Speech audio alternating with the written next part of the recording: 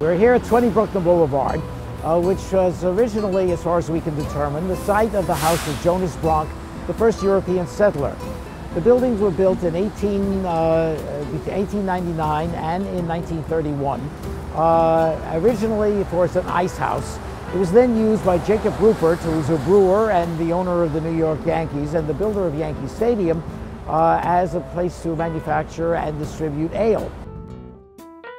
The interesting thing here is that this building is going to be adapted for other purposes. The choice to do that is very significant. They could have destroyed the building completely and built anew. One of those bland, straight, utilitarian buildings. But by building and keeping the architectural integrity, what is being done is keeping a link with the past. Now, if you look around on the ceiling, it's a series of arches, and the arches, of course, are meant to hold great weight, and that can be very, very important for a business and for an area that is in change.